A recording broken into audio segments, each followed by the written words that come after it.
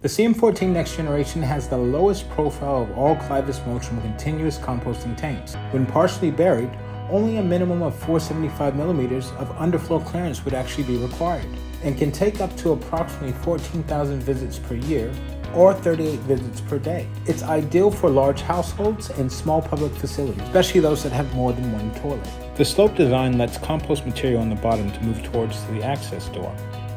The baffle separates the top of the pile from the accessible front area, so you only handle composted material, not fresh waste. The false floor has several holes to drain excess liquid through. The drainage hose leads excess liquids into the underground leachate drain. The narrow leachate gorge under the false floor reduces the likelihood of blockage of the drainage system compared on previous designs.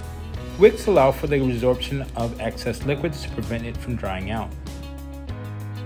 The maintenance hatch gives us access to agitate and level out the top of the composting pile with a rake.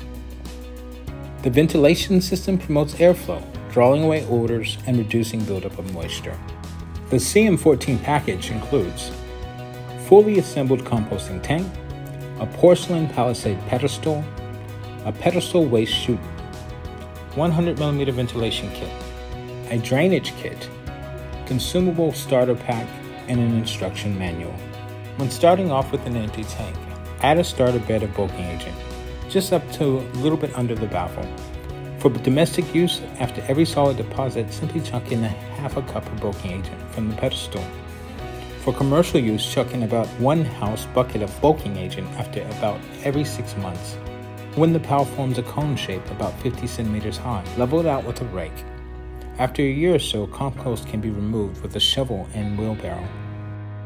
Based on the same design, our CM40 tank offers a higher capacity for commercial sites, with approximately 40,000 visits per year or 110 visits per day.